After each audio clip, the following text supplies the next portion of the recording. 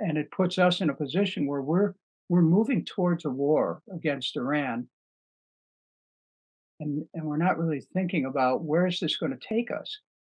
All of this, the ships, the carriers, the planes that we've already sent over ostensibly to protect Israel.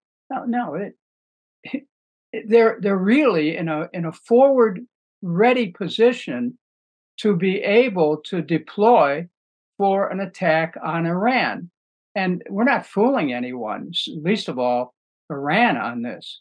Iran's been preparing for this for some time.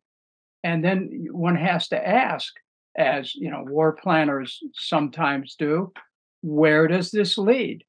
China's already standing with Iran. We are already opposed to Russia and the games that were played with respect to Ukraine.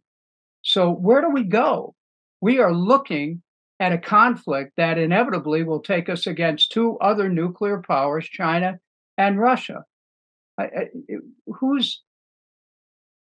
Isn't anybody aware of how dangerous this situation is with respect to standing guard for Israel while they go ahead and the government just levels Gaza and kills hundreds of thousands of people, perhaps?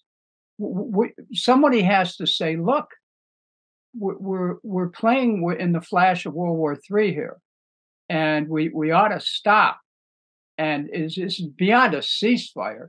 There has to be a stand down and just stop it so that Israel can be secured from destruction, so that the Gazans can be protected from destruction, so that those in the West Bank can be protected from destruction, so that our nation and the nations of the world can be protected from destruction. One need only go back to the poetry of William Yeats, when he famously wrote The Second Coming, turning and turning in the widening gyre. The falcon cannot hear the falconer. All things fall apart.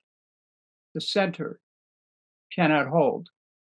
And what we're seeing here is the center of gravity that holds the world together right now is starting to fracture. And once that happens, the potential for a very wide war is introduced. And once it starts, it plays itself out as wars always do over, depending on what kind of weapons are used.